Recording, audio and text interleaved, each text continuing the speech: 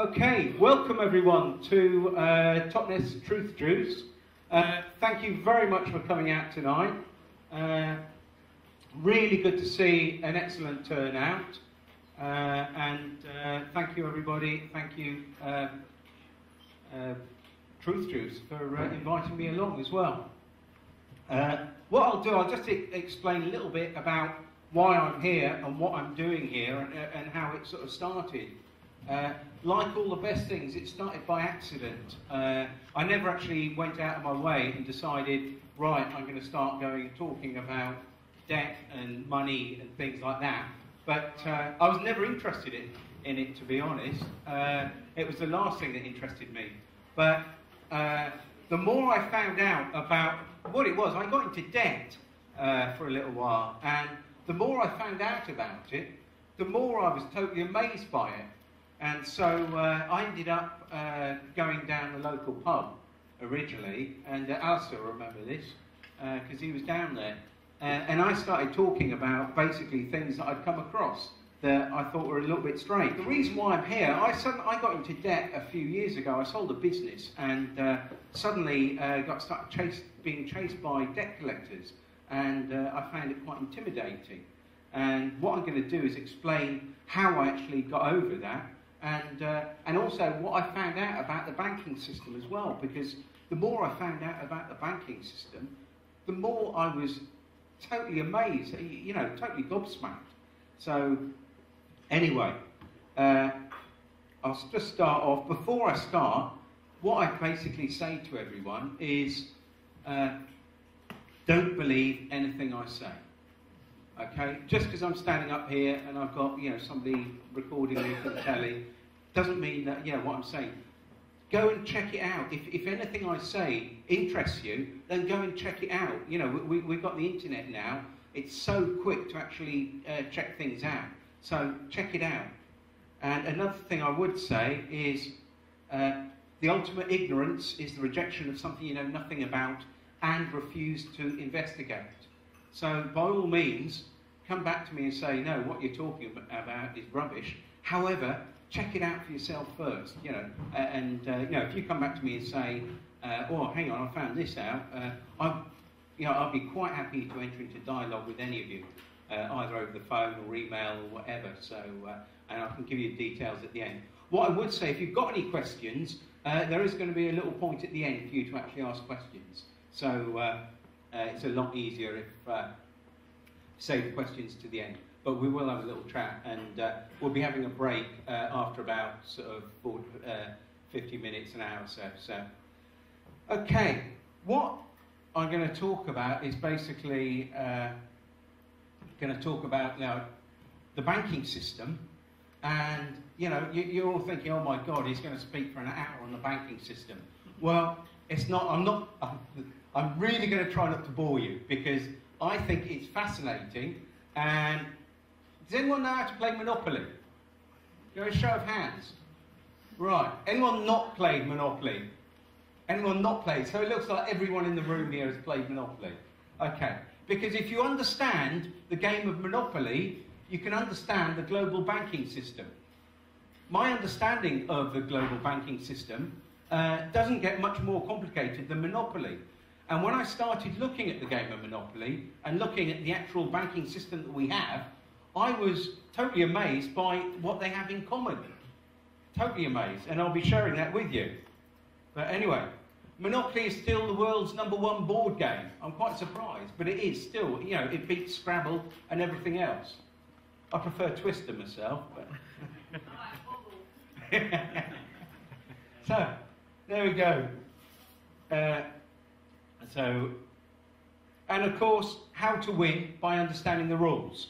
And we'll be talking about the rules of Monopoly in a few moments. So, what we've got to look at is it's just a game. I mean, there are people that I know people that play Monopoly and get really, really upset when they start losing. But you've got to realise it's just a game. As life is, it's just a game. You need a token to play the game. So, has anyone got a favourite token when they play Monopoly? What was yours? A dog. We've got a dog. The old boot. Top hat. Top hat, yeah. So the car, yeah, that's what I got, the racing car. Nice old 1950s. Corporate legal fiction straw man. Right, jumping ahead a little bit. Right, and in Monopoly, the currency used is just totally worthless paper. Well, you know, and you can actually get PDF files if you need more Monopoly money, and you can print it off. So, another thing is the bank in Monopoly, if you look in the rules, the bank never goes broke. It's remarkable. In the rules of Monopoly, they actually, you know, if you get the rules of Monopoly, I actually did a little bit of research before doing this, surprisingly enough, and you actually read in there, if the banker, in a game of Monopoly, if the banker runs out of money, what you do, you just get bits of paper and write like 100, 10, 20, whatever, and I thought, brilliant, that is what they're doing. So, and the object of the rules, if you look at the older rules for Monopoly, the object is to bankrupt all opponents. Now, and the newer rules, you'll actually get, the idea is to actually end up with the most money. Well, if you end up with the most money, you're going to bankrupt everyone else. And I think we are seeing that in real life at the moment, with the way the banks are making more and more money, but I'll be talking about the banks in a little bit. And to win, you need to know all the rules. There's no point trying to play a game if you don't know what the rules are. And also, with Monopoly, the game has to end at some point. It can't just carry on forever, because, you know, all the money's going one way. So it can't just carry on. You know, you don't get like 2-week Monopoly games, you know, where you get stalemates or something, because after a while, as soon as somebody ends up with most of the money, it starts, you know, going straight towards the top, doesn't it? It goes towards the bank. So you've got to realise that their plan is to take you for every penny you've got. And, you know, we're talking now, you know, with real banks now. Your plan is to stop them. And we're going to be looking at different strategies for how you can actually start winning the global financial game of Monopoly. Okay? So they've got one tool which is really, really powerful. So for anyone that gets into debt, I'll be explaining why people get into debt as well. Because the same reason that people get into debt is the same reason that countries get into debt. Because money is created as debt. But as I say, I don't want to jump ahead. What's the most powerful control they have over us? Does anyone like to hazard a guess? Hang on, I don't know if the sound's going up. The belief? The police? No, the belief. Oh, belief. Yeah. I totally agree with that. The belief in the whole system. Anything else? The person. Yeah. I'm just thinking something really simple. The most powerful thing they've got against us is, somebody said fear, didn't they? Okay, so that's the most powerful weapon. When people get into debt, they get frightened. And when they get frightened, they start doing silly things as well. So, anyway. Your token to play the game. Just like, you know, you can't actually fit on the board in Monopoly. You need a token. And when you're playing Monopoly, you can choose whether you actually move your token around the board, or if you decide you want to stop playing, you can put your hands in the air and say, no, I don't want to play anymore. You know, you can move mine. You know, I'm not playing, because I know that, you know, if I end up, I'm going to keep going, and I'm going to end up in prison. And in the actual global financial game, okay, there's not debtor's prison anymore, but what they will do, they will sort of come after your assets and try and take your house away from you, or they'll try and get an attachment to your earnings as well. So it's worth it. So, does anyone got, I'm sure, because we've got quite a few truthers here tonight, but anyone got any idea what your token to play the global financial game is? Signature. Yeah, well, you're in the right, certainly in the right direction there. Artificial person. Okay. What's an artificial person? Corporation. Well, hang on. So you're saying we need a corporation. How can we possibly have a corporation? Well, it's actually quite interesting. Because it starts with your name. Your name is your token to play the game, the global financial game. Okay, now you'll be thinking, well, how come it's my name?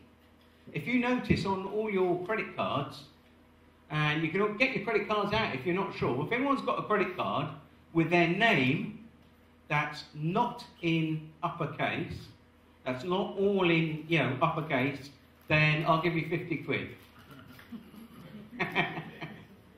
God, there's a few people darting for their credit. No one's got credit cards here, have they? They're sensible. Okay. You will find the only card I've got with my name in title case, that's my first, the first letter in uppercase, the rest in lowercase, is my cooperative membership card. But even then it says Mr. And when you see Mr. or Mrs. or Miss, that's telling you something. That's not your name. Your friends don't call you, come up and say, oh, hello, Mr. Jones or something, or they don't write to you in capital letters, because I'll be going into this in a little bit more detail in a little while. I'll actually explain how it's actually created. But what they do, they create a legal entity, effectively, and you create it when it's created some time ago, but we will go back into that a little bit later. Because when you look at your credit card, if you notice up there, it says authorised signature. Well, who are you authorising? You can't authorise yourself because you are yourself. So who are you authorising? By using, as somebody said, your signature. Yeah? So, as I say, I'm going to go into that in a little bit more detail. But you, as a human being, cannot contract with a fictitious entity or a straw man or a company. Your bank is not actually a living, breathing soul, is it? It's a group of people acting as what they call a corporate fiction. So, what they actually do is create corporate fiction with your name. But as I say, I don't want to go into that too much just at the moment. So, your contract with the bank is void because you can't contract with them.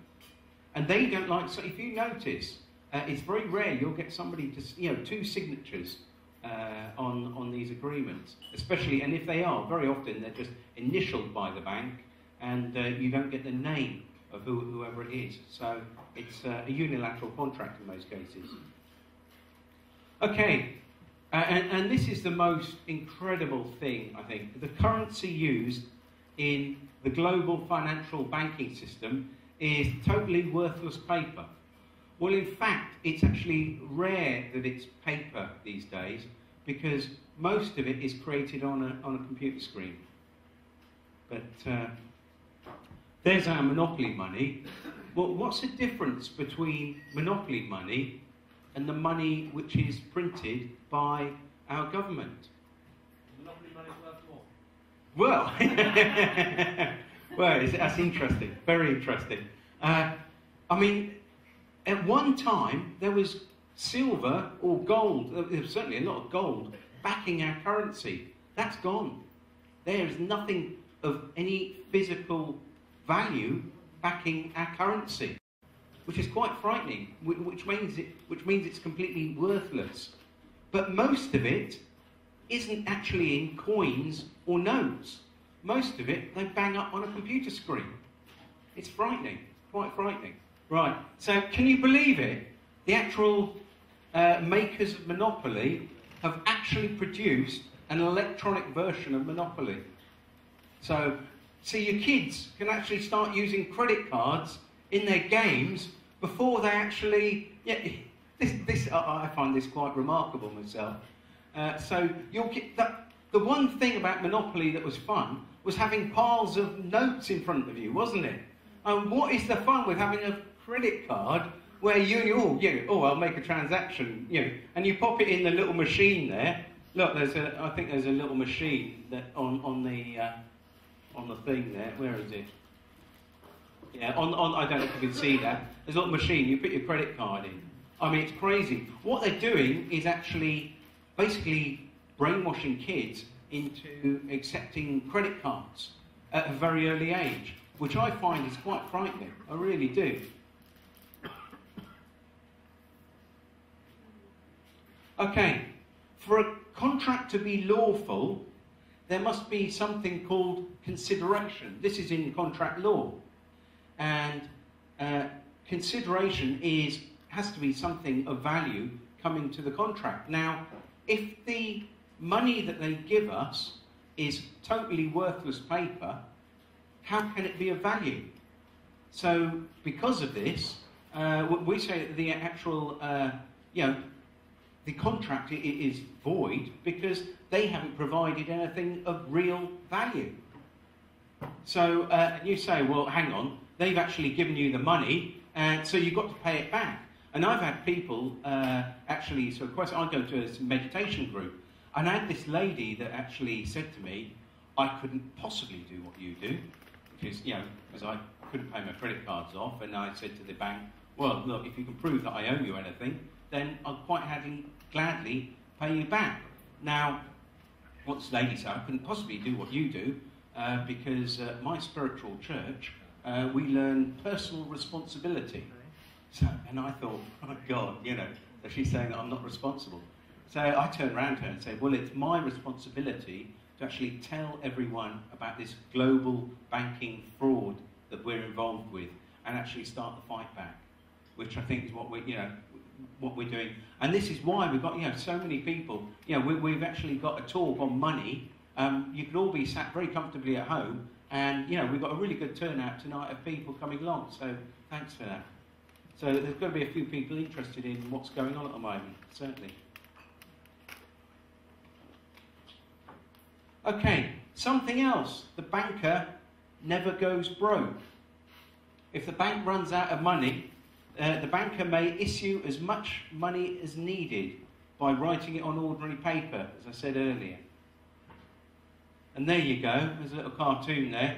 What do you mean you need a bailout? You've got a kid with all the money, he's bailed out in a monopoly. And of course, bankers, the house always wins. Not for much longer. Thank you. And the object of the game is to bankrupt all opponents. And of course, you don't go to debtor's prison anymore. You've got a prison on the Monopoly board, but that's all there is. So they can make your life difficult, but we're actually working on some really good strategies now, where we're actually now beating the banks and the debt collectors. So it's quite exciting. I'll be sharing that with you in a moment. So just remember, their plan is to take you for every penny you've got. Your plan is to stop them. And of course, you're going to stand a much better chance of winning if you know what the rules are. So we're going to be looking at some of the rules about how to play Monopoly in just a moment. Okay, and you've got to realise that being in debt is one of the consequences of playing the game. Okay, why do you think the government is in debt? When they create money out of thin air with interest, then you're bound to have people in debt, because they're creating money and charging interest. Well, there's no money created to pay that interest off. Can you see? If you get a 12-year-old kid to understand this, it's so simple. It's because we've been living with this banking system for years that we think it's okay. But it's absolutely crazy. Absolutely crazy. So governments are in debt. Companies are in debt. You find a company running without an overdraft. They have to borrow money just to keep going. And of course, a lot of us end up in debt as well. And it's through no fault of our own. If you've got kids to feed, it's very difficult to do it, in the current financial climate without having to borrow money occasionally. And the thing you've got to understand is there isn't actually enough money in circulation to pay off all the debts. And if you don't believe me, get onto the Bank of England website and you can actually look up, I think it's the M2 money supply, Okay? And that's all the money in circulation and all the money held in banks. Okay? And add that up. Well, you don't have to add it up. They give you the figures on the Bank of England website. You look it up, and it's actually less than what is owed, well, what the government debt is. Okay, so, but the important thing is to remember it's just a game. So it's something you can have some fun with. And I'm going to be explaining, how I had a lot of fun playing around with debt collectors. And you really can, it started off, I was in fear. I was getting intimidated. And I realised I was getting intimidated. And I was getting feared up. And it was making me, I wasn't sleeping. But then I thought, I did a bit of sort of like work, processing. Hang on, something going on here. And then once I realised what they were up to, I thought, right, time to fight back. So, all very exciting. So, I'm going to tell you basically how to win the game. How to win against the global bankers. But just before we start, you've got to remember that they are only doing their job. Okay, so, don't be too harsh on them. They don't know what they're doing. They've just been told, and they've got to feed their family and their kids. But what I do say before we start is the secret to winning the game for everyone is to assume a deficiency of love in your opponent and apply some. Okay, so you don't have to be rude to these people. They can be very rude to us, but what we're trying to do is educate them. And we're trying to explain to them that we're trying to do it without lying, without deceit, and without being rude, if at all possible. Very difficult sometimes when they're being rude to us, but if you can do it without being rude. What I would suggest is use it for credit cards and overdrafts, loans, things like that. If you're finding it difficult to pay them back and you're struggling, then by all means use the system. I wouldn't use it for mortgages. There are some websites that deal with mortgages. My particular website and my particular skills don't lie in mortgages, so there are better people off. And utility companies can be rather difficult because they immediately cut you off. But there is a way of getting around them, but I don't want to go into that just at the moment. But what is great is that as I meet more and more people, then as people are trying different things, I don't think there's any one way to beat the system. But as I say, we're beating the system honestly, truthfully, and lawfully. And just one thing, because people say to me, would you actually, how come if you've been given the money, shouldn't you be paying it back? Well, I'm saying, the money is not worth anything, but my scenario is if I lent you, say, £10,000, and as you're just spending the last, couple of pounds, you suddenly realise that, hang on, it's a dud no. And I've actually given you counterfeit money, would you pay me back? With real money? No, you wouldn't. No. Well, if somebody lends you counterfeit money, would you pay them back? Would you go out and earn money to pay me back? No, you'd say, no, you've just done me over. I'm not paying you back. And this is essentially what we're doing. But we're sort of asking some nice, difficult questions. Well, they're not actually that difficult, but what we do is say, ask for an invoice. Okay? So basically, you ask for an invoice. And you ask for it in your name.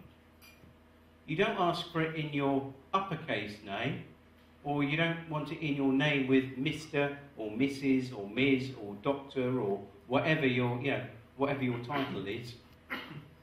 Okay? And all this information is on the website, so by all means take notes. I see a few people scribbling away, but all the information is on the website. I'll be giving you the address for that in a bit. Ask for proof of a lawful contract. And you can actually ask for, show me the contract. And this is something you can ask for.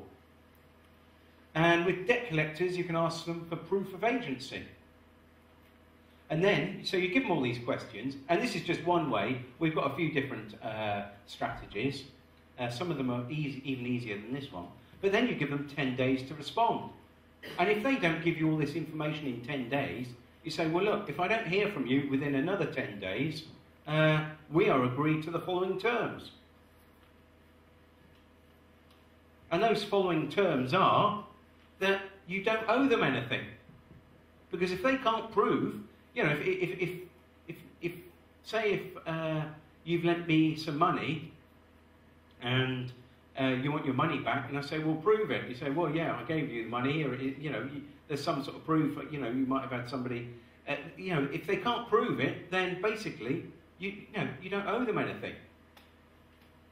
Or you can say, oh, all the debt's been paid. And you can also add, and this one doesn't always work, but you can also add that any negative remarks made to a credit scoring agency will be removed. They don't always hold out to this one, but on the site there is a part on, you'll be surprised how easy and how quickly you can repair a credit, your credit score. However, I don't honestly think the system is going to last. It normally takes about 18 months to repair your credit, and it's very simple, but I don't honestly think the banking system is going to last that long. But we shall see. Okay, and you also ask that they no longer pursue you. Don't, under any circumstances, speak to them on the phone, unless, of course, you refuse to be intimidated by them. Don't offer to pay anything, especially with debt collectors. And the most important thing is don't get scared or worried. You know, the only power they have over you is fear. Once you step out of fear, that empowers you. They can't actually do anything once you step out of fear. And also, when you actually start giving out a different energy, it starts changing the reality around you. For those of you who are into consciously creating your reality. So it starts with getting out of fear. Now you've got to realise that debt collectors buy the debt from your... So, say if you go into debt with your bank will send you a few letters. They might even pass it to solicitors, and they'll threaten to take you to court. And then you'll find they'll pass it to debt collectors. Now, they actually sell it to the debt collector for about 10p in the pound. And well, now, the thing is, if the debt collector actually buys it from the bank, under the Bills of Exchange Act, which governs financial transactions, if that bill is paid off, then the debt is then discharged.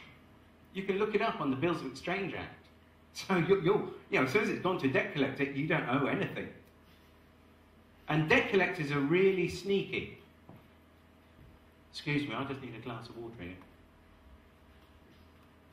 Debt collectors are really sneaky because what they'll do, they'll say, if you can't offer to pay them anything, what do they normally say? Anyone dealt with, I won't ask anyone if they've dealt with debt collectors.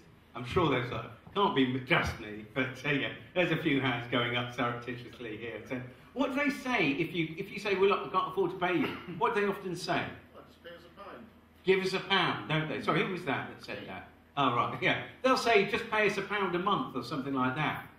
They'll do that. Now, why would they do that? Why would they ask for £1 a month when, because most people can afford £1 a month, even if you're under dole, So why would they ask for £1 a month when it's going to cost them more to actually get that transaction into their bank account? Because you've got contracts. You contracts with you, yeah. As soon as, because if I say, look, I'm sorry, I don't owe you anything, but look, here's a £5. Well, by giving you any money or giving a debt collector any money, what you're doing, you're implying that, what you're basically saying that, yes, I've got a contract with you. And if you didn't have a contract, you've actually now got an implied contract or a tacit contract, as we call it. So don't fall for their tricks. But saying that, I know people that do fall for that, and I fell for it as well. But they had £1 a month for a couple of months, and once I realised what was going on, it soon stopped. And they didn't get anything else out of me. They got a few good phone calls, but I'll go on to that. So, what you've got to realise is a verbal agreement with a debt collector is actually more enforceable than a unilateral contract with the bank. Okay?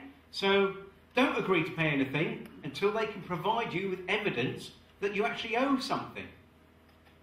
And now also on the website now, for those of you that can't be bothered to write letters or are just plain lazy, much like myself, there's a lovely little, we've got these stickers that you can download off the website. And it's basically no contract, return to sender. I think Dan's seen these before. But we've also got a few little words on there. You can also get them off TPUC. Theirs are probably even more brightly coloured than ours. Doesn't matter where you get from. You can scrawl it in pen across the letter. But if you do get it off a website that they know about, then they're more likely to give up because they know that you're already onto them. So what it says is, I do not recognise you. I do not understand your intent. It is not my will nor wish to contract.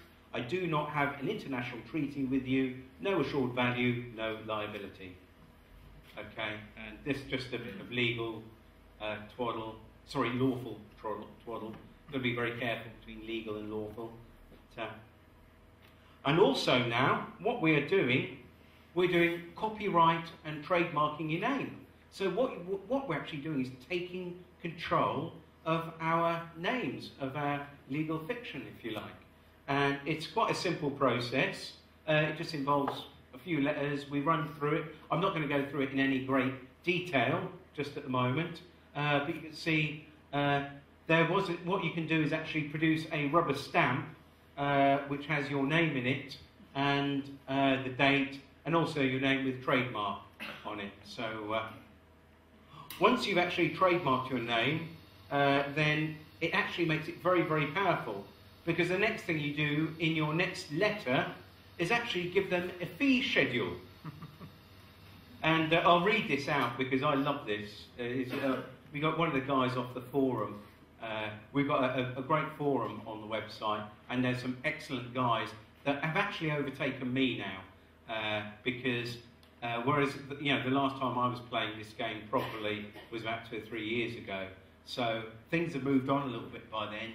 The technology has improved, if you like, and the game has risen up because the banks gave in really easily, but then they thought they start getting a lot of these people, and we're getting thousands of people using these letters. So we had to improve them. But anyway, what we actually say here is, you have not proven any debt. So if you sell the alleged liability, pass it back to your client and or appoint an agent to act on your behalf on this matter, you will have broken our agreement and will agree to pay the following schedule, which is 3 times what they are claiming for dishonouring our agreement, £1,000 per hour or part thereof of authorised representatives' time, and that's nunc pro tunc, which is basically acting retrospectively, and then £1,000 per recorded delivery response. Also, any further contract you now have is unnecessary. If, however, you deem you need to contact me again by phone, then the fee is £100 per item. And if they don't actually pay up front, then you charge them £1,000 per item. And then what you do, you invoice them. And this is actually frightening debt collectors now. It really is frightening debt collectors, because they're starting to get these. We're sending contracts to them. It's like we've realised that this is a scam.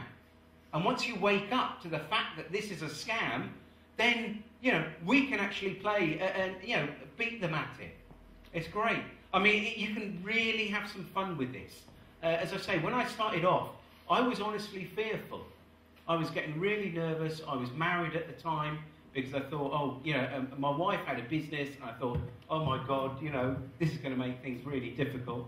And it was only when I woke up to the scam, because one minute they'd come after me for £5,000, next moment it'd be the same sort of account and it'd be £10,000. And I was thinking, well, hang on, there's something really, really strange here.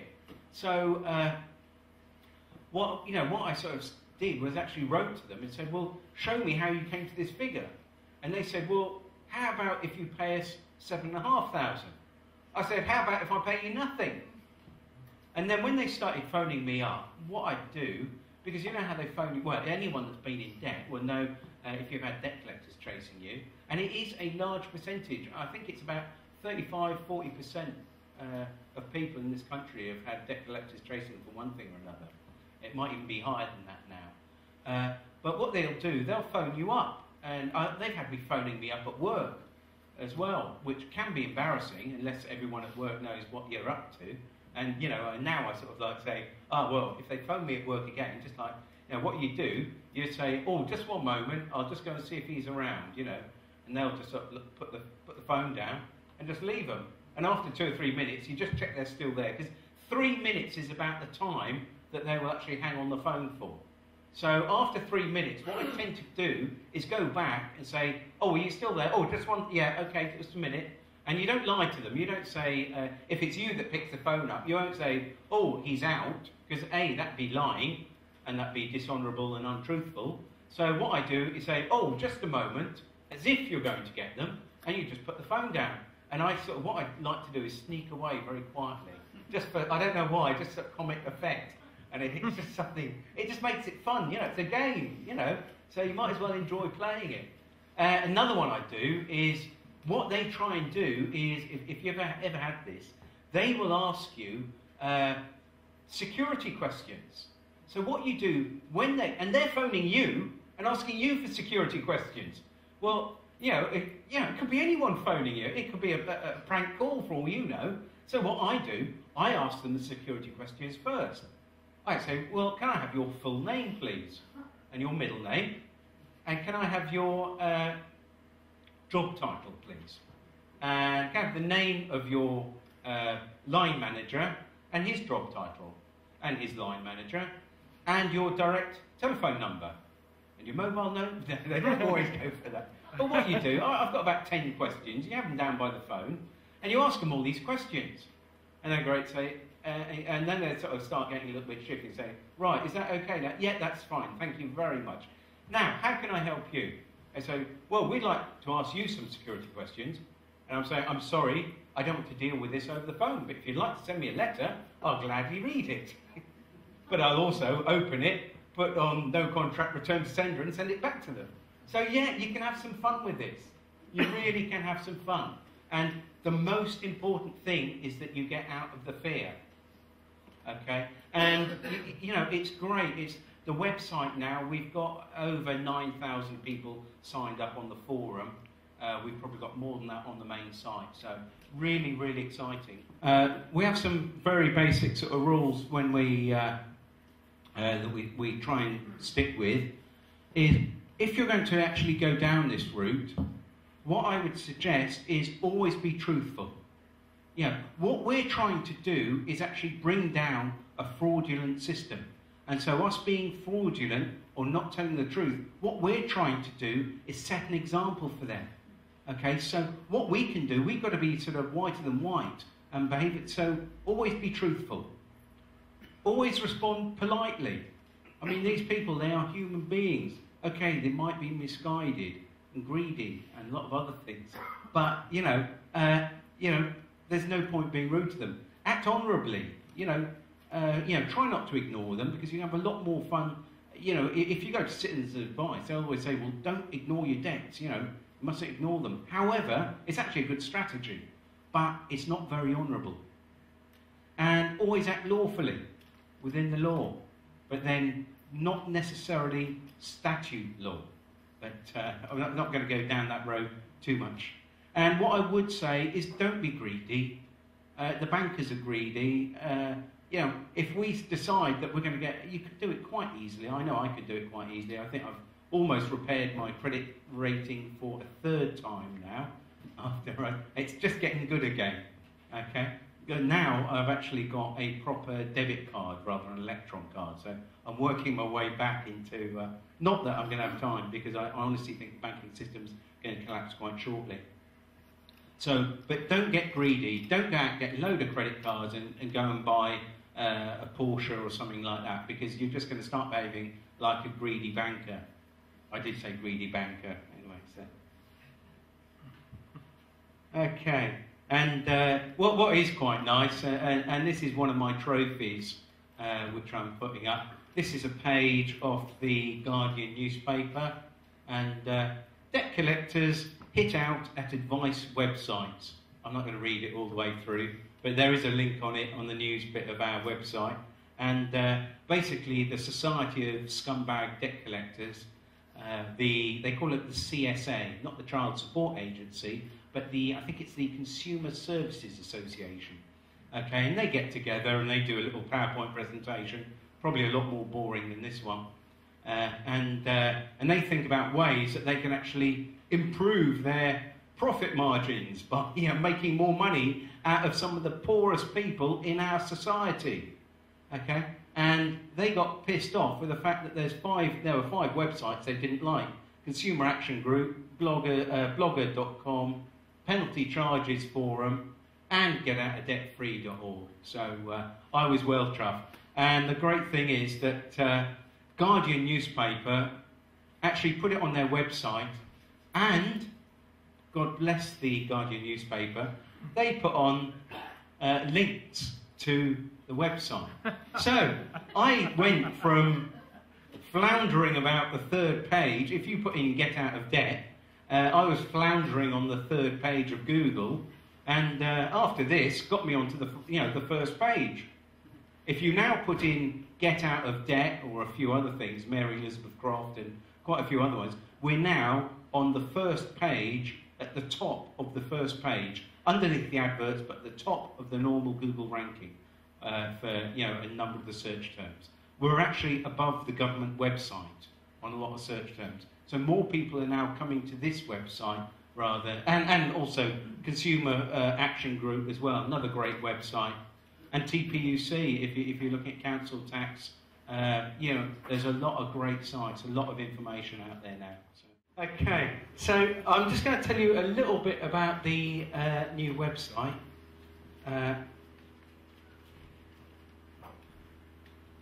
Which is, I think I've actually shown you before. There's a lot of, you notice there's a little bit of monopoly symbolism that you might notice. It tends to be the older sort of stuff as well.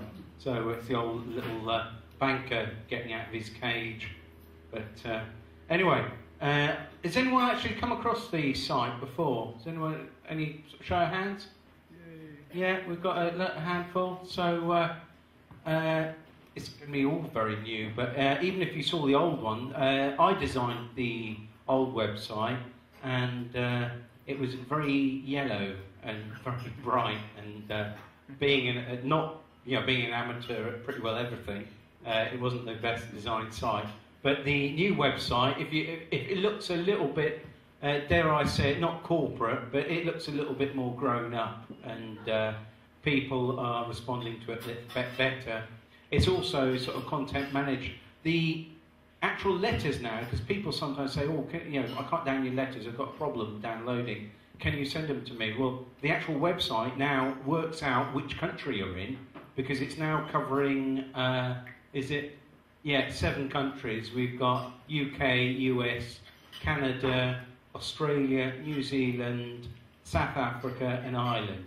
Basically all the Commonwealth countries, and I include America as a Commonwealth country because I don't believe that America really ever got its independence from the Crown of England.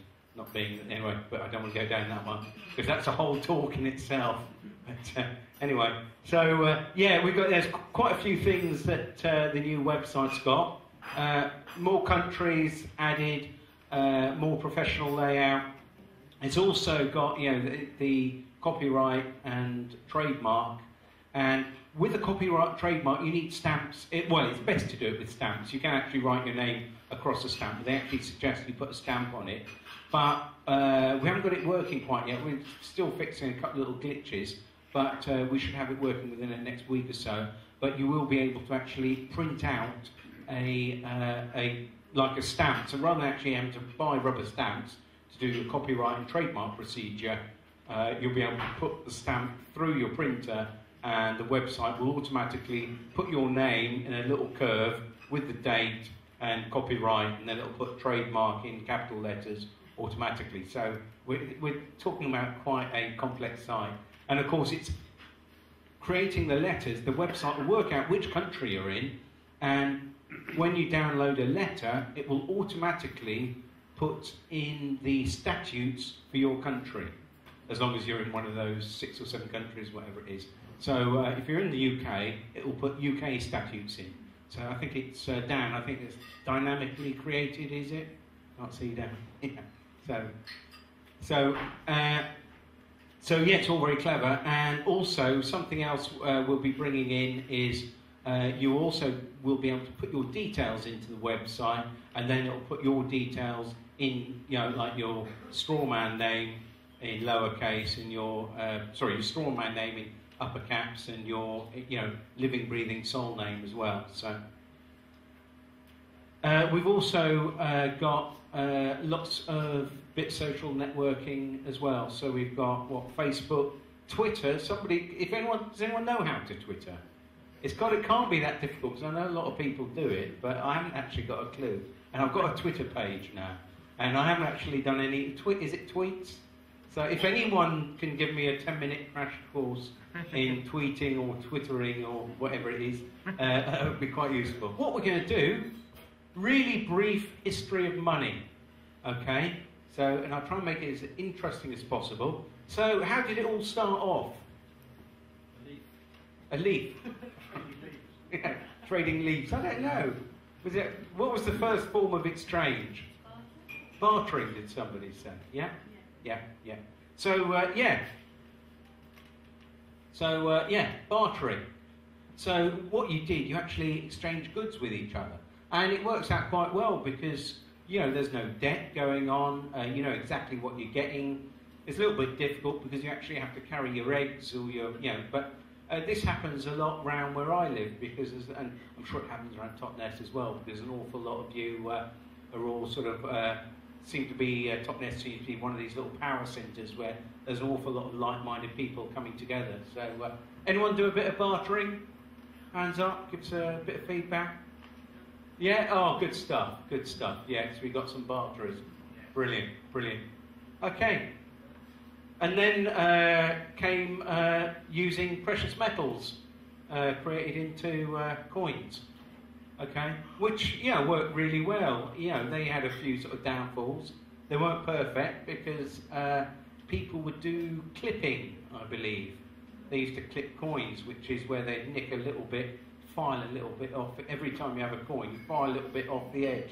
So then they started serrated edges and then writing around the edge and things. But yeah, worked well.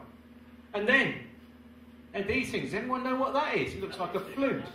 So yeah, we got some. Anyone who's come across this thing called a tally stick? Yeah. Can we just show of hands? Give me a bit of feedback, please. Yeah. Yes, we got 1, 2. Yeah, we've got about 10 people in the room. Who's not come across these things? Oh, there's quite a few people not come across. This has been written out of history. This was really, really big. When the Bank of England was started, it actually held an awful lot of tally sticks. And a tally stick, it's so simple. You could go out and if you've got a penknife, you can make a tally stick. And you get a credit card, you get somebody, whiz kid, that, I'm sure Dan can probably do this. He can probably, you get a credit card, you can actually clone them quite easily. I don't know, if you've got the kit, you can actually clone them, apparently. But a tally stick, there's no way. You can't clone a tally stick. Impossible. What it is, it's a bit of hazel. Somebody gets a knife and they turn it into a square. And then they put notches in it. And then they split it in two. And then they write on the inside of a few bits. But basically, even most people were illiterate about this time. It was around sort of medieval time onwards. But the notches actually said how many pigs or sheep or gold coins or whatever. And basically, you go back and to actually match it up, you actually take it back. And you actually, so the lender would have one half and the borrower would have the other half. And then coming back to payback time, the two pieces go together. And you cannot, it was a wonderful piece of kit. Now what was interesting, the handle of the tally stick was called the stock. And so you would hold the tally stick by by the handle, wouldn't you? So you would be holding stock. You would be a stockholder if you had a tally stick. And you'd also get markets where they actually start trading them. And what were they called? Oh, well, I have to tell you. They were called stock markets. I mean, this is like, you think, well, where do these words come from? I find the words, when you actually follow the trail, this is interesting. This is why I'm doing a bit of the history of it, because this is where the fraud was going on for a long time. It's been going on for a long, long time. And so we can actually look back. It's a way of controlling. I think it was Jesus chucking the money lenders out the synagogue. You know, it's like, allegedly. I mean, it's been going a long time. So you get stock markets, holding stock, putting stock, and you get livestock, don't you? So, it's all these wonderful words that come back from a stick that we used. And of course, the next form of currency, which we've got now,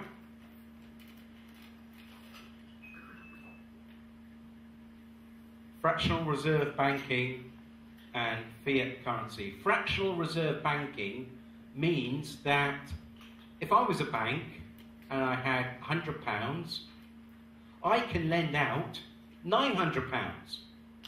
Not only can I lend out £900, but I can actually lend it out with interest. And I don't even have to print the money or create the coins or anything. I can do it on a computer.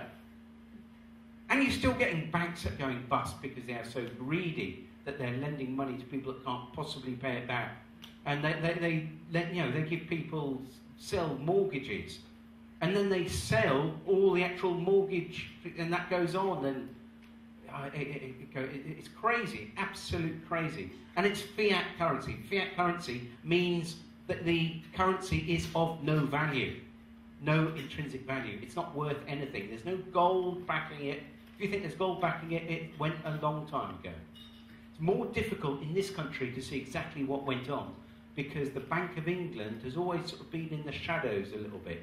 In America, the history of the Federal Reserve Bank is much easier to see how the central bank hijacked the country. But the Federal Reserve Bank is, in my opinion, only a satellite of the Crown of England. And I don't think the Crown of England is the royal family. It is in my opinion, it is the City of London. That's where the power is. The limited liability fiction. Limited liability fiction. Yeah. So more fiction, total fictional entities.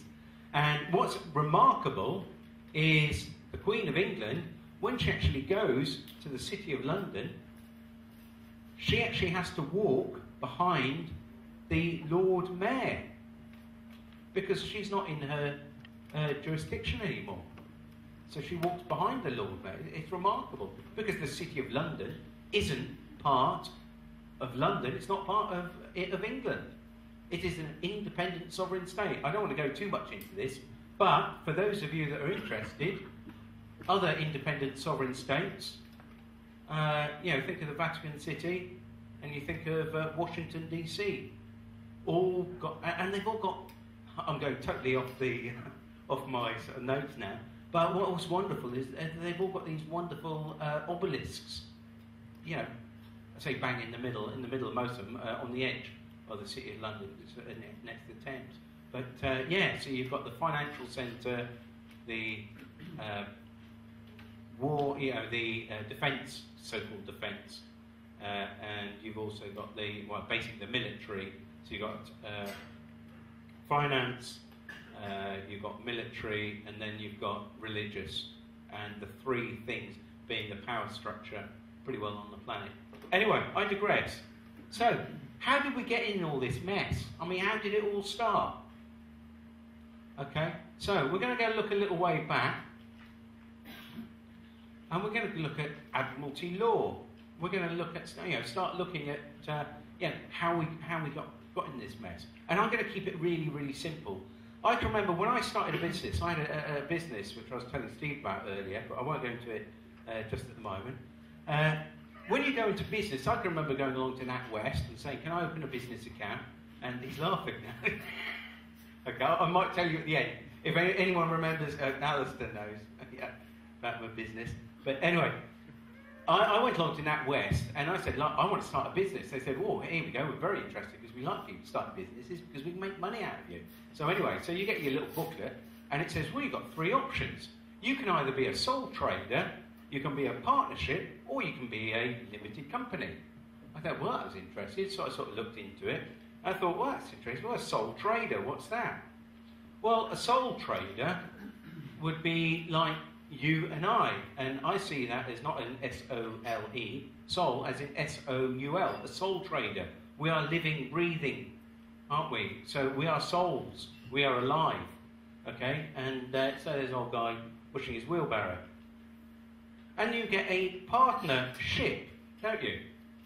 This is why, we keep going, for some reason, it always goes back to, there's a lot of sort of reference to maritime and admiralty. So you get a partnership, which I think came from like a whole load of people, a whole load of souls coming together on a ship. So they would have a partnership. And then you'd have a company. Well, where else do we get companies? You get a limited liability company. This is a legal fiction. This is this is what, if you like, the straw man. This is a fictitious entity. But where else do we get companies? Then ships. We always get a ship's company, don't we? Fascinating. There we go. We've got a ship's company. It's fascinating because there's lots of references to the sea, and it carries on. And this is if you want to go into this further, the man to get on to Google and look up Jordan Maxwell. For me, he is he's one of the greats. He was looking into the truth. He was one of the sort of grandfathers of the truth movement, and he's still very, very active today. But anyway, But anyway, when a ship travels through into harbour, well, before it gets to the harbour, it might go up an estuary, mightn't it? Or it might even go up a little bit of a river or something. And on the side of the rivers, what do we find on the side of rivers? Banks, don't we? It's remarkable. Because the banks, something has to control the current, or, the current sort of moves between the current. Of course, it's the currency, isn't it? Because the banks control the currency, don't they? And you might be thinking, it's just words. But our words, it's very, very interesting how our words have evolved. How banks and a ship comes into harbour. And when it comes into harbour, what is the term for coming into harbour? Docked, or berthed, It's known as berth. And when it comes into, when it comes into the harbour and it berths, there's got to be some paperwork involved because basically the harbour master wants to get all the goods off the ship and off in trucks or wherever. So the bit of paperwork. So the ship's captain comes up with a bit of paper, and this is called a shipping manifest to certify for what is now manifest on the land. So it's come from the sea and it's now manifest on the land. And so it's handing title. The captain is handing title of the goods to the harbour master so he can have them removed. Because then, if anything's dropped, it's not the ship captain's fault anymore because he's handed responsibility to the harbour master. So the harbour master actually takes on behalf of the Crown, funnily enough. Because the harbour master will be employed by the Crown. Remarkable. City of London again. Now, when you have a child, when a child is born, it's funny because it actually travels down a birth canal. And it's carried on waters because the waters break. And it is birthed or delivered. Like UPS deliver something, don't they? They deliver things. Now tell me if this is all, if this all just happens by accident. And of course there's going to be paperwork involved, isn't there? Well, there's a couple of doctors in the room tonight, but there's going to be a bit of paperwork. And I don't know what the initial, there's a first bit of paperwork that's going to be signed saying, oh, this child, so the waters break. The child comes down the birth canal, is delivered or birth, gives birth. And of course there's a piece of paper that has to be signed of where you get the birth certificate. Because the parents are required to register the child. Register, regis, goes back to the crown. You are handing title to the crown. So that child is no longer yours. You've basically passed the title of your child to the state, well, not the state, the crown, which is a fictitious legal entity in the City of London. And from that, apparently, they create a bond. And of course, bonds, bonds, you float them on the stock market, don't you? You always float things on the stock market because it's all down to admiralty law. But what we're doing is, we're creating bonds, but of course, when you create a bond, you end up in bondage. Now, I had to go through an awful lot of Google images before I could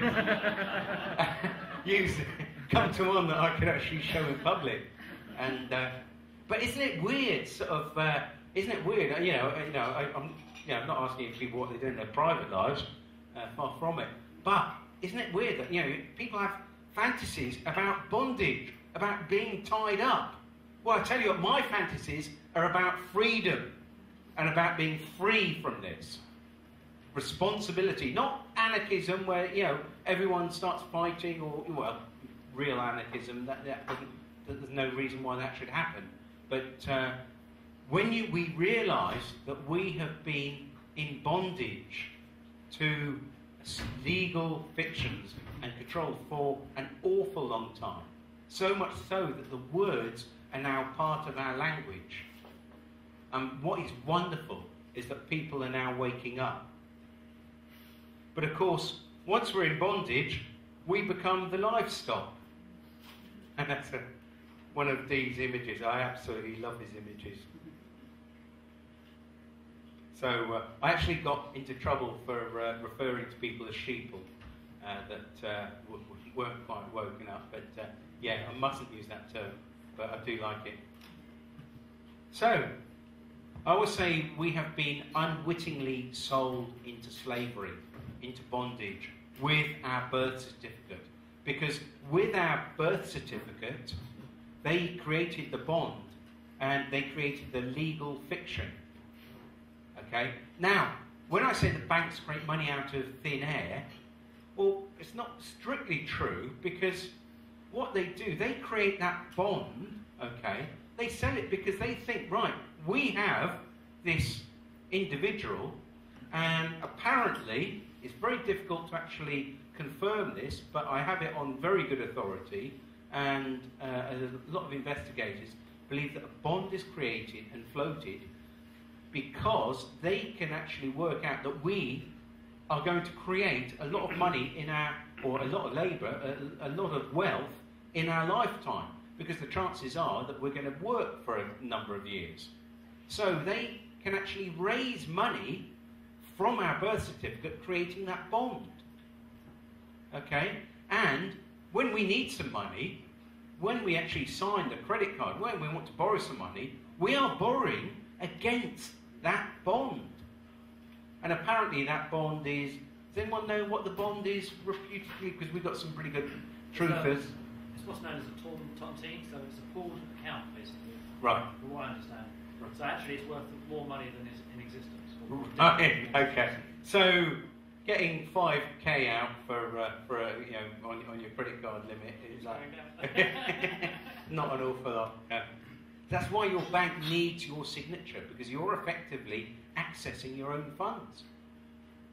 But I want to keep it really simple, so I don't want to go down too much down that road. So, looking at the actual amount of debt that we're in, because I'm sure there are some people say, well, it doesn't apply to me because I'm not in debt. Well, I'm sorry that every single person is, well, apart from the fact that you can't possibly be in debt because you're a living, breathing soul, and living, breathing souls cannot be in debt. Only your straw man can be in debt. So, when people say, oh, is there any way I want to get out of debt? Well, so you're not in debt. It's only your token to play the game, remember. Your straw man, this legal fiction, which is in debt. No one here is in debt. But the government pretends we are. Because we've got the national debt, which we all have to share, which is wonderful. And because we've got to pay it back, despite the fact that I've already said, there is no way we can pay it back. No way. Every time a politician goes on the television and starts talking about cuts because we've got to pay off the deficit, they are lying because it cannot be paid back. It can't. There is absolutely no way it can be paid back. And any politician that is saying that, we've got to reduce we've got to spend less money on education, and we've got to have less policemen and less this and less that, they are lying. Because I said before, go to the Bank of England website, have a look at I think it's the M2 or M3, I think it's the M4. Is it M4, is it? I can't remember. M0 is the money in the... Right, it's the one, it's on the Bank of England website, I've got dodgy memory anyway, but it's the one where all the money in circulation and the money held in banks, and they show those figures, and that figure is less than 1.1 trillion. But the thing is also, the money that's in circulation are mainly promissory notes, which are promises to pay £1. So but it's purely a promise. Yeah. So, that's very true, Alistair.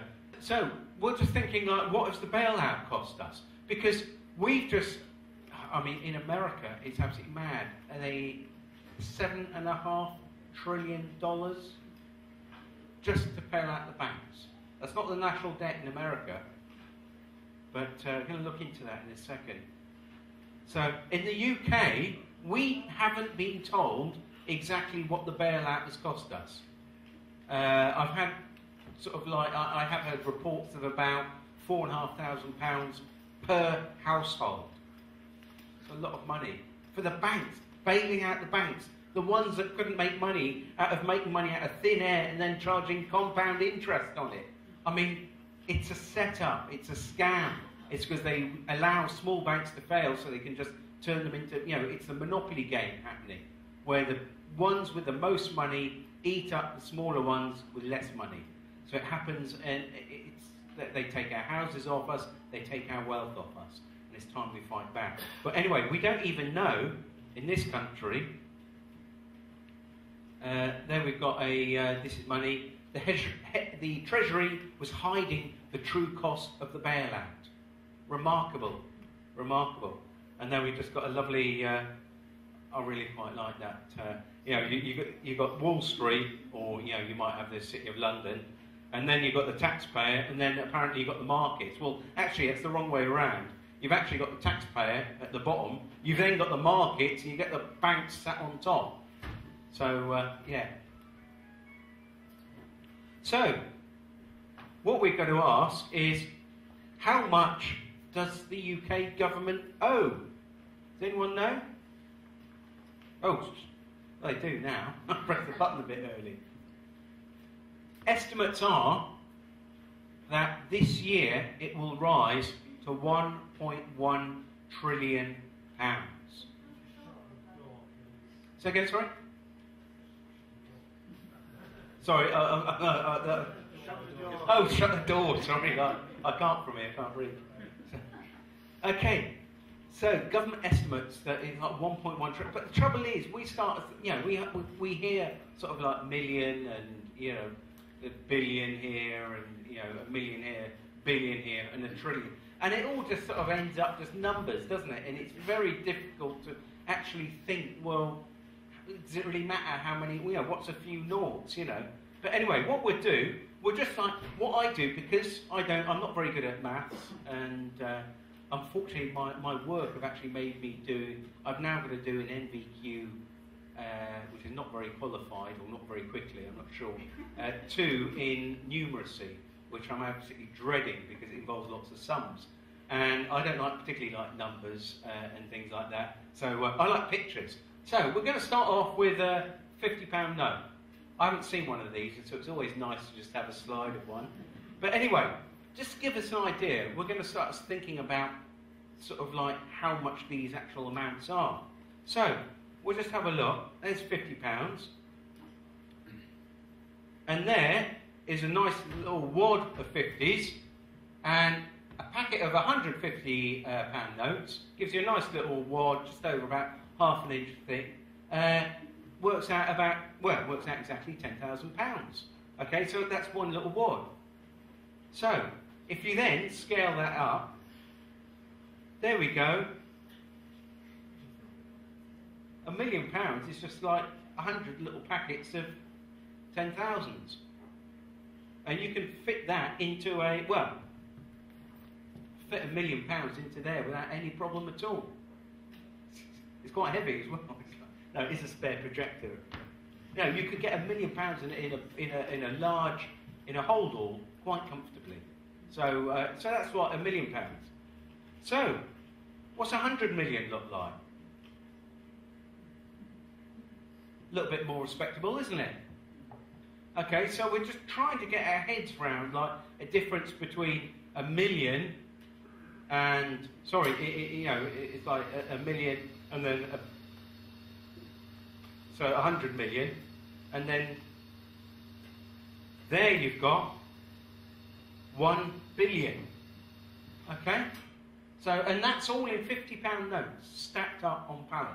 Yeah. Sorry, it should have billion. It says dollars. It shouldn't. Sorry, that's £1 billion. It's actually the same because it sort of works out. You can get them on the pallet.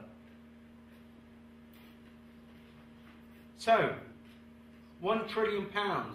So you've seen it's about 6-8 pallets, whatever, for a billion.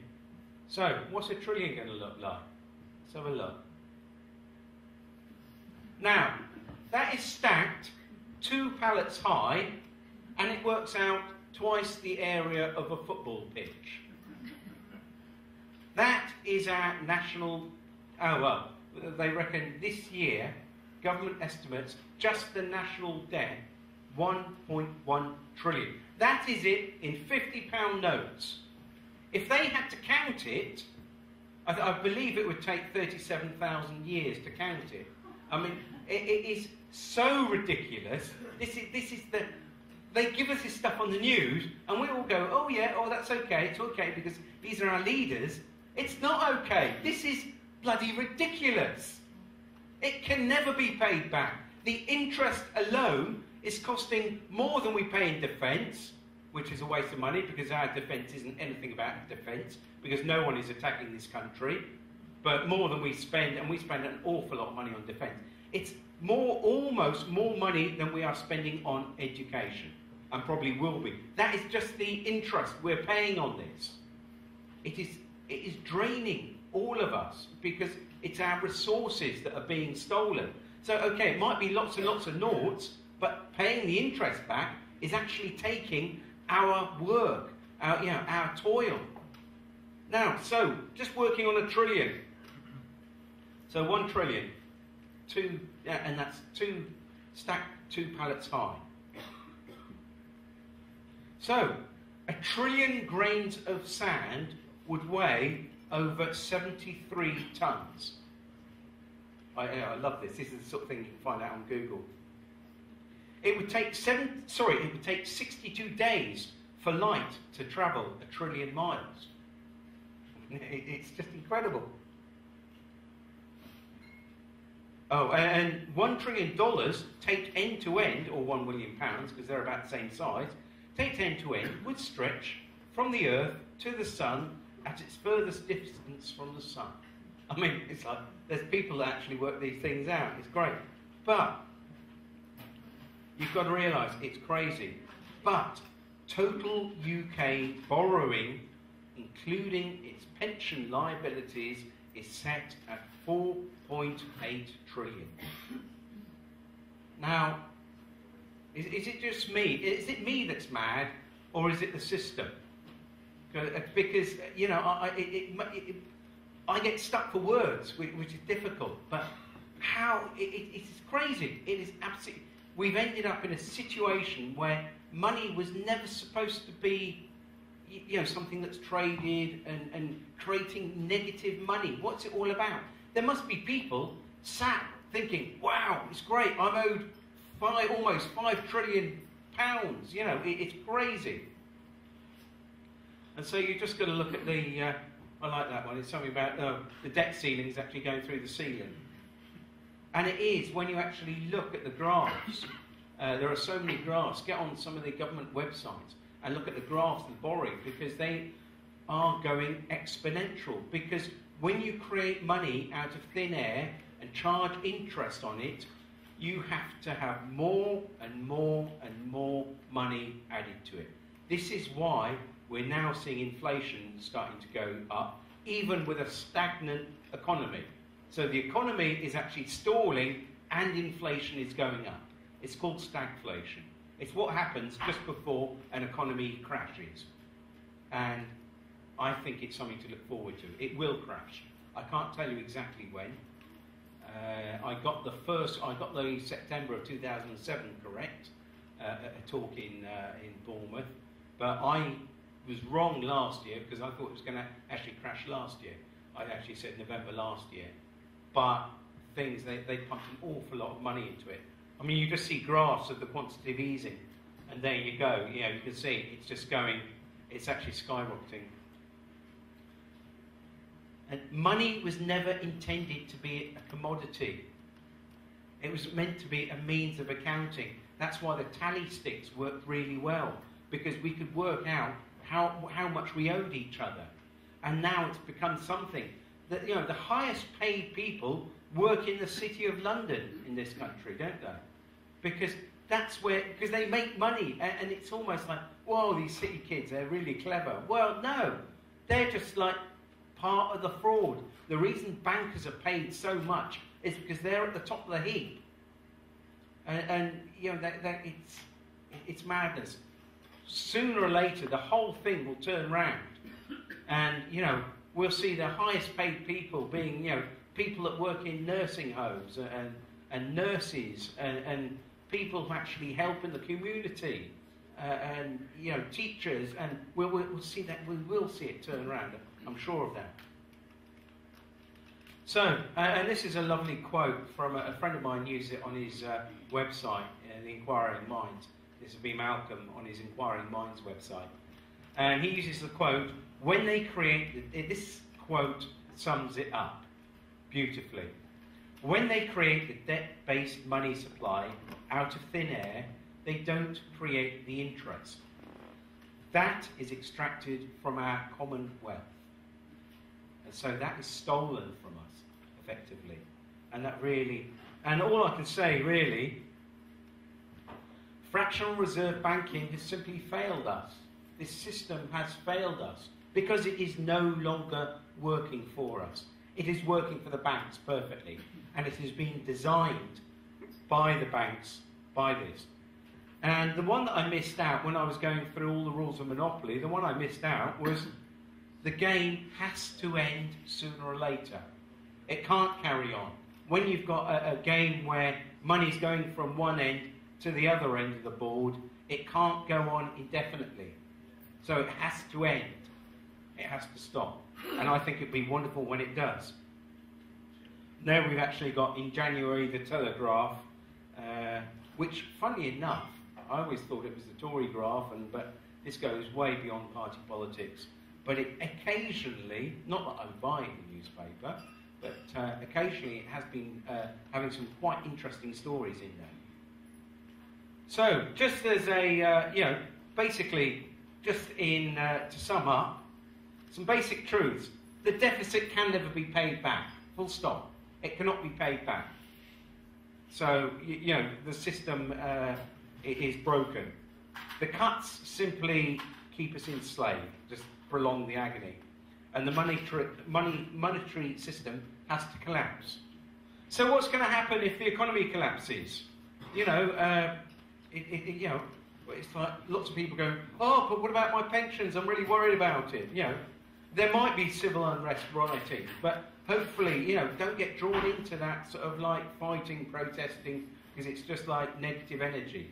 It's a matter of, you know, if you're going to, although I, you know, feel very strongly with a lot of the sort of protests, it's like, I think Robert Menard would say that children protest. When you're an adult, you can just say, no, I'm not taking it. I don't want this. Just say no. It's very powerful. Very powerful. So, will there be hunger and soup kitchens? Perhaps. You know, suddenly if the banking system goes down and people haven't got any money, they can't buy food. Yeah, it might be difficult. I don't know, to be honest. There might be martial law. And people say, well, what's going to happen to my pensions, my savings? And I did a talk similar to this one in Bournemouth the other day, and a guy come up to me at the end, and he was quite worried from what I'd said, because he said, well, I've got quite a bit of money invested, and I can't put it all in like physical silver. It's like, and he was really, really worried. I'm saying, it's okay, because we're so used to having to either save money or having something of security, you know, if we can. And people work really hard all their lives to have some sort of security. And that security, you can't find it outside yourself. Real security, you'll find deep inside yourself. I've you know, not to I found this out, but it's like, I've had, in my life, I've had times where I've had lots of money, and I've times where I've been really, really broke. And now, it really doesn't bother me either way. It's nice to have some money, but it's also quite interesting to not have any money. You have to be really, really resourceful. As long as you stay really positive and you keep that energy flowing, it's amazing what people can do. So,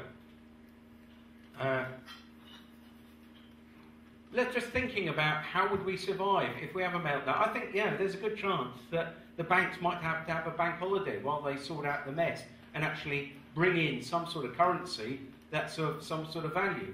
And I think, I mean, they would love to microchip us. And if you get onto Alex Jones' website, he'll be talking about fear, microchipping, FEMA camps. I don't see that. I see people waking up at a remarkable rate. And some people in the truth movement say, yeah, but so many people are asleep, we can't wake everyone up. Well, we don't have to wake everyone up. The whole point is, I think if we wake up about 2% of the people, that's all that's necessary. Because there is something called the 100th monkey effect. Has anyone heard about it? Yeah, it is a remarkable. It was after the war. I'll just give you a quick, brief overview of it. I think it was in the Pacific. All these islands have been ravaged by napalm during the Second World War, where the Americans were fighting the Japanese. A lot of the indigenous monkey population were really affected by what was going on. And after the war had finished, they were starving, basically. And so there were researchers from university that actually went out and started feeding these monkeys and decided to do a project where they're actually going to actually research them and actually watch them. And they fed them sweet potatoes. And after a while, there was a female that actually started washing the sweet potato because they tasted better without mud. And then her family started like doing the same thing, washing their sweet potatoes. And then after a while, the whole island, on this one island, all the monkeys started washing their sweet potatoes. Now, at some point, whether it was the 100th monkey or 101 monkey, all the other monkeys in all the surrounding islands, even though monkeys weren't swimming between islands, all the other islands started washing, all the monkeys on the islands started washing their sweet potatoes. Once we rise up in consciousness, as it's happening very, very quickly, 10 years ago, we never got people talking about this sort of thing, even in Totnes, which is a pretty switched-on place. But it's a remarkable how people are waking up, and they're waking up for a reason, because there is a shift happening in consciousness. And, of course, don't panic. don't panic, because a lot of people think, oh my God, I'm going to lose all my money, or yeah, I'm really scared. But and as I said earlier, quoting David Icke, there is nothing to fear about the imminent collapse of the global financial prison. Because the way I see it, okay, I mean, these aren't battery hens, but and apparently that if you want to make hens free range, all you have to do is open the barn door, and they're free range. Because they're not going to go outside, because they're scared. They're thinking, well, we've got everything we need in here. We've got, we've got feed, we've got, fluorescent light. Why would we want to go outside? Far too scary. It could be really scary. It could be foxes. There might be machine guns. It could be anything. It's like, but of course, it always takes one chicken to actually stick his head out. And, how they go. And Alistair does. He's got chickens. And and it takes one, and then the others will follow. And I think that the people here tonight, we're the brave ones that are actually thinking outside the box and looking at different realities, because it's infinitely what we've got to look forward to without being subservient to the banks and the law courts. And I'm talking about the statute law courts, because I think we need a return to common law and not this fictional maritime statute law. But as I say, that's another subject in itself. So, we have our freedom to come. Because I really see it as an awakening, the 100th monkey effect. People are waking up to who they are beyond just a sort of physical object and, a husband or a wife or a worker or whatever. So, And we're about to go through monumental changes, I'm sure of that. And I'm sure you can feel it as well. I can feel something about to happen. And don't explain to me how I know or why, but the fact that we're all here tonight just gives us evidence of that. And the TBTBs, the powers that be, they may be powerful with their media, money and armed thugs, but we are infinitely more powerful. That was infinitely more powerful even. And it's time to step into that power. So what can we do? Positive, direct, non-violent action to bring about change. Just get information out to people. Tell people about the corrupt banking system. Tell them about 9/11 if you've looked into that. Tell them about 7/7, chemtrails, whatever it is that sort of like you're passionate about. Just tell people about it. If they're not interested, then don't. Well, you're best off rather than like doing what I did, which like just getting really angry and like mouthing off in my local pub. I actually started talking to people, but plant seeds. Just mention things. Hey, have a look at this. I saw this really interesting video. Go to Paradigm Shift TV. Have a look at their website, BBC 5, whatever. So just try and keep awaken people. Keep an open heart and an open mind and be the change you want to see. And I'm just finishing off now. Words from the Hopi Indian prophecy. You have been telling the people that this is the 11th hour. Now you must go back and tell the people this is the hour. I'm just going to finish with a very quick, I'm going to have to turn around because I can't read it on my computer. To my fellow swimmers, there is a river flowing very fast.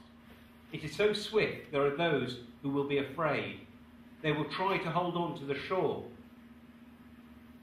They will feel they are being torn apart and will suffer greatly.